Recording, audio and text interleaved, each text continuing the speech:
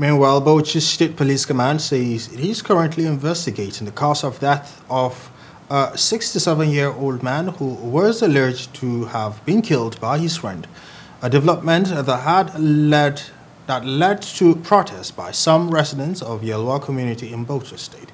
Police Public Relations Officer SP Ahmad Wakil, who disclosed this in an exclusive interview with Viewer Television, assures people of the affected community to stay calm and avoid taking laws into their hands, as the matter will be thoroughly investigated and justice will be served.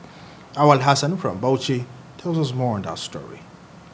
The Bauchi State Police Public Relations Officer SP Ahmad Wakili confirmed the incident involving late Adamu Babanta, who was alleged to have been deliberately killed by his friend Muhammad Damina as a result of misunderstanding between the two.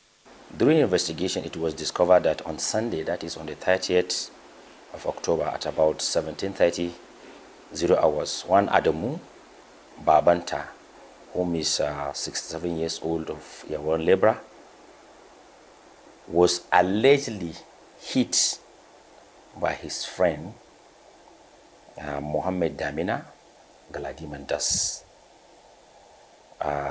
He's 68 years old of the same address. As a result, he sustained various degrees of injury, which he was transferred to Abubakar Tafawa Balewa Teaching Hospital in Bauchi, where a medical doctor confirmed that the suspect was dead.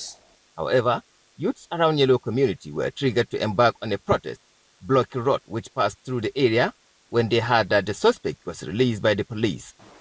The next day, some irate youths come on the streets.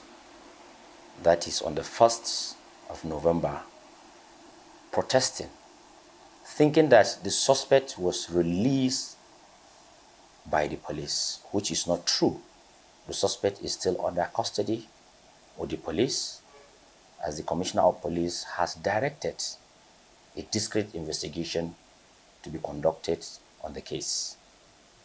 While during the time around 0700 hours, the irate youths come on the street, blocking the road, burning tires, asking for justice.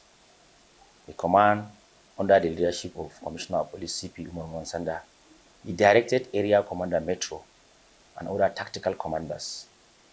They went to the scene of crime, they calmed down the situation. SP Ahmad Wakili, however, assured that justice will surely be done, as he appeals to the general public to be law-abiding citizens.